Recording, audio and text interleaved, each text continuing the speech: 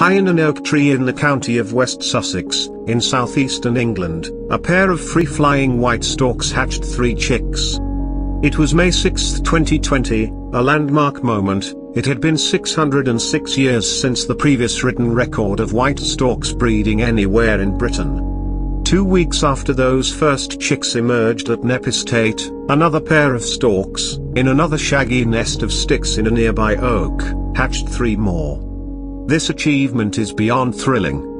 We dreamed of this moment, and now the storks have done it. We have British-born chicks again, says Tim McCrill, a reintroduction expert with the White Stork Project. Launched in 2016, the project aims to establish 50 breeding pairs of white storks in southern Britain by 2030.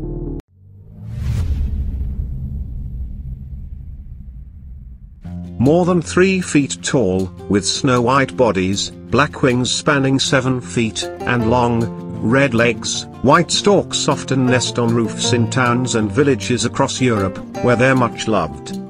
As spring migrants from wintering grounds in Kenya and Uganda and as far south as South Africa, they're associated with good luck and rebirth, hence the fairy tale of white storks delivering newborn babies in slings from their beaks. The joyful bill clattering of a courting pair atop their nest, a resonant knocking made by the rapid opening and closing of their beak, with head thrown back to amplify the sound through their throat pouch, associates white storks with marital tenderness.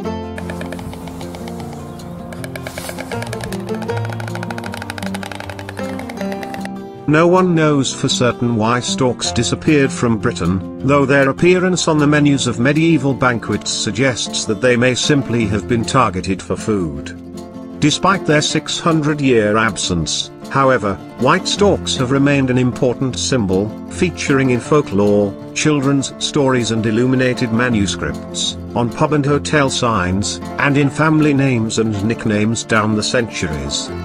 The White Stork Project hopes that excitement about the return of these charismatic birds will spark greater public interest in nature recovery in the UK and, perhaps, pave the way for more species reintroductions.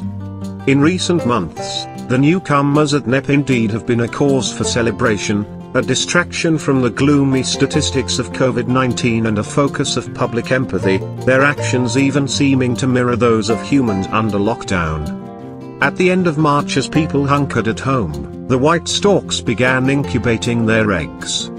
In mid-May, with travel restrictions to nature areas in the UK lifted, the 2 sets of eggs hatched, allowing hundreds of visitors to see the chicks for themselves.